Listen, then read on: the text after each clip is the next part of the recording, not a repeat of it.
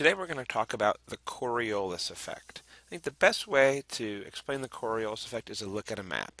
Let's say we're here in Houston, Texas, and we decide that we're going to fly north. And we're going to fly north for however long it takes for us to get to Canada. And then right before we get to Canada, flying only directly north, we're going to land.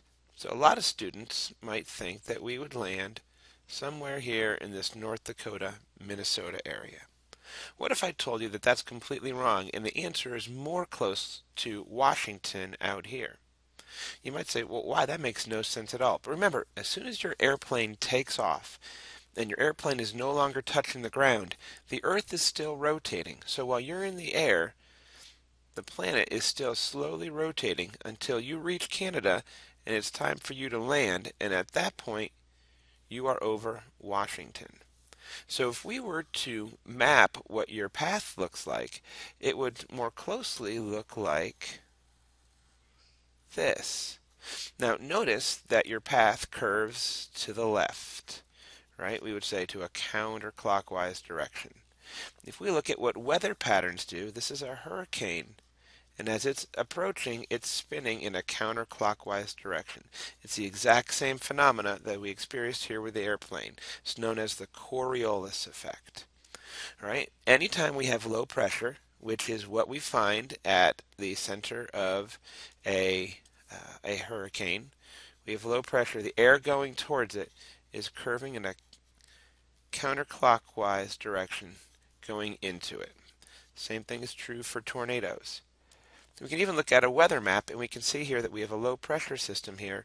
Remember, the triangles on the cold front tell us that it's moving in a counterclockwise direction. Now if we were to look at a map, right, and we imagine the globe is spinning and the globe is spinning this direction, right, everything in the northern hemisphere would be curving towards the left, right, in that counterclockwise direction. Now it's funny because it's curving, this globe is spinning this direction.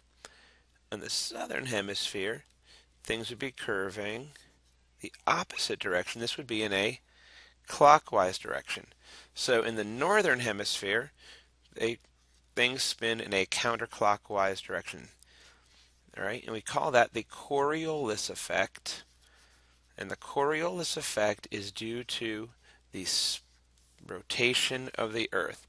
The southern hemisphere is clockwise. Okay, so to summarize, the important thing that you need to remember for the next test that you take, right, is that the Coriolis effect is caused by the rotation of the Earth. Right? And it causes things to curl in a clockwise or counterclockwise direction depending on which hemisphere you are in.